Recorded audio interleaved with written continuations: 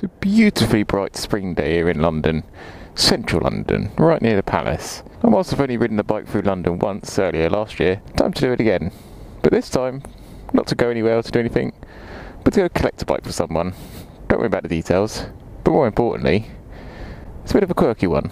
The Aprilia Manor 850 GT. Surprisingly, it seems a very tiny amount of people have actually heard of this bike, partially where it was a generic commuter and non-flagship bike for a relatively low-key brand, but also because it's an automatic, housing an 850cc V-twin, same as in their SVX scooter, I think it was. They're running a scooter-type CVT continuously variable transmission system with 7 speeds. So, much like the NC750 DCT, this falls into a very small category of maybe 2 or 3 vehicles that are auto, with no clutches, and gearboxes. As you can probably see, this big lump on the side does a lot to do with that. But, no clutch lever, but there's still a gear pedal, and a flappy paddle sort of system. Before I got to the shop and collected this bike, I purposely did zero research about how to use it properly. The rest of what I know is what the shop told me before I rode it, and what I'm going to figure out as we go along.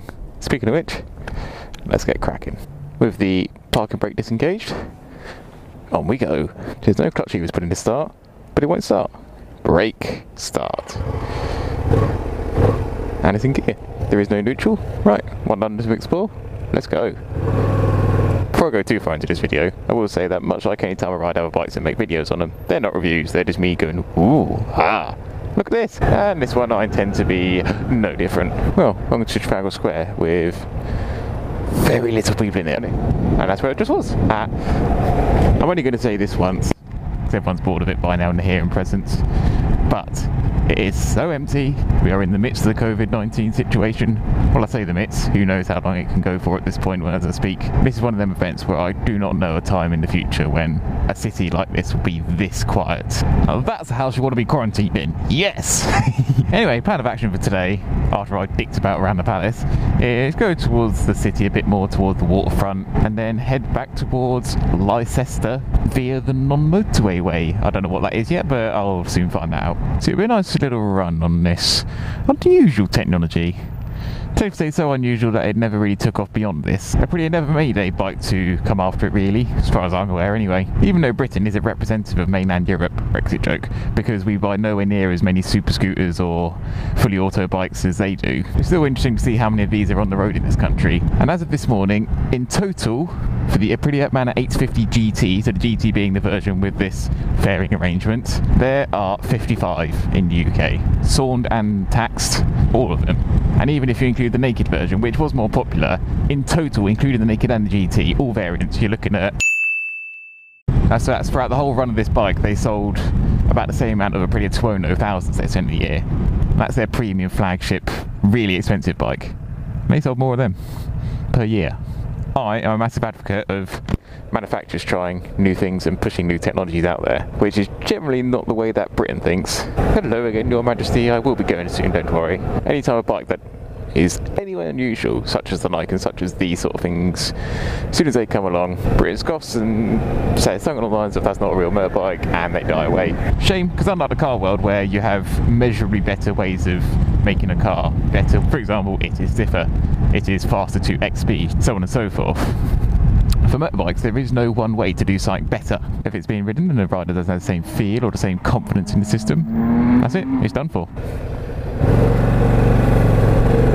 Anyway, enough jibber jabber about that sort of thing. Time to enjoy the ride. And if you noticed there when I was pulling away from those lights, it is easy. So far with a city bike, this is brilliant. As long as you know how to use your rear brake to control speed at walking pace rather than the clutch, then this is grand.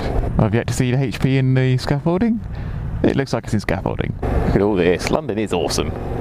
Really is. Once I get out of the city, I will start dicking about with all the modes and that sort of thing. But at the moment, I've just got it in middle of the road touring mode. Because unlike standard manual motorcycles with their modes that just change a bit of power and traction and all that sort of thing, the modes not only do that, they affect the gearbox. Oh, what a view though. Yes. Noisy bike going into the tunnel. Let's be quiet for a moment. Nothing disappointing. Right, there's the tower. Let's try and go back towards where we actually need to go now. There's the bike shed. So, time to head north. Out of here. I reckon the route we're going to take, this is the A10, so this goes all the way to Hartford, that's the one. And then from there to Stevenage and beyond. And then when time becomes an issue, I'll jump on the A1. Easy. That's quite impressive. Ta-da! Hartford! NSX! Yes! What a car!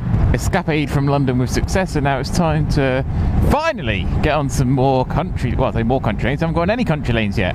Time to get on some country lanes and not do any dual carriageway city riding for a moment. The more I ride this vehicle around town, the more you do notice the vibrations when you do initially set off.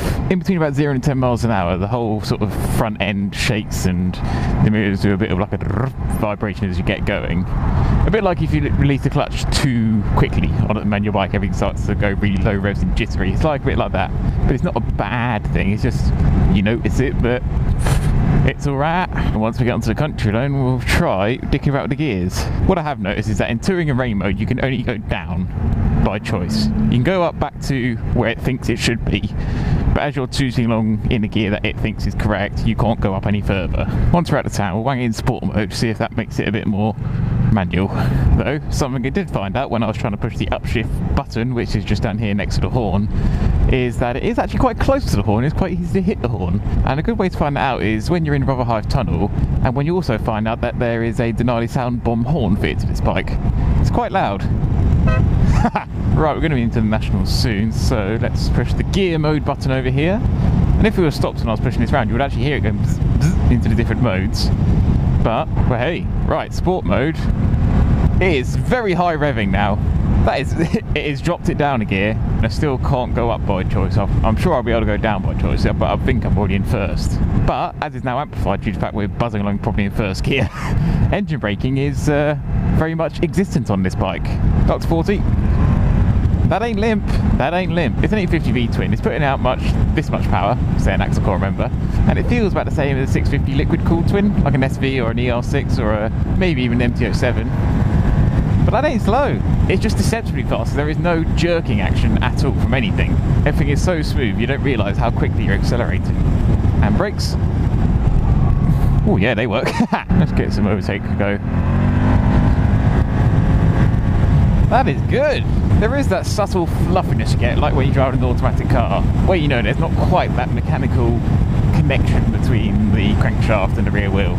It's different, but does not say it's any worse. Stevenage. Though tourist attractions, no, Stevenage cannot have any tourist attractions. Anyway, didn't quite get a clear run on those little country roads, so let's jump on the A1 for a bit and go back to the more close to home that I know of. Oh dear, just pulled over just off the A14, just so I've put a fresh camera battery in for the last little leg. I was going through roundabouts, work sort of thing along the journey, along the main roads.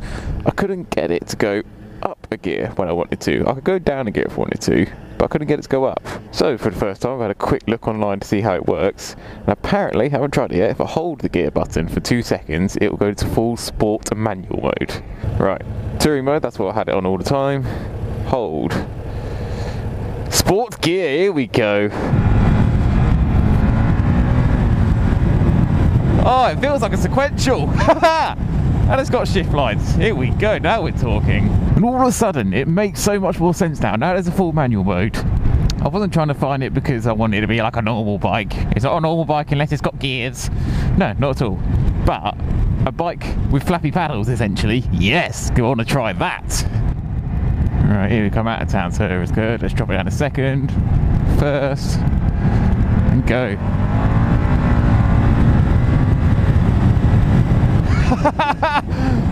Oh, that's great! When you're giving it a hand for the throttle and then you whack the button without doing anything to the throttle, you can feel it almost like a proper sequential box in a car. It's not like a quick shift where it goes bang bang. It's like punching the pillow. That once you get used to the different feel of it, you better ride this pretty briskly, that's for sure. Oh dear, I better start heading back to mine before it gets too late.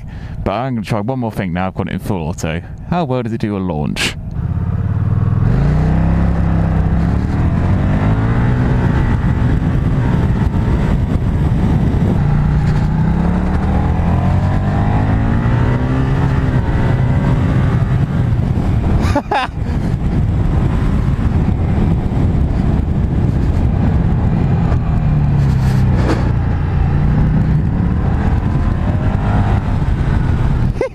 That'll do me for today. Thanks very much for sharing this automatic experience. The weird and wonderful world of motorbikes. There are some strange ones out there, you just gotta go find them. Yes! Lovely. Right, that's all. Till next time, adios.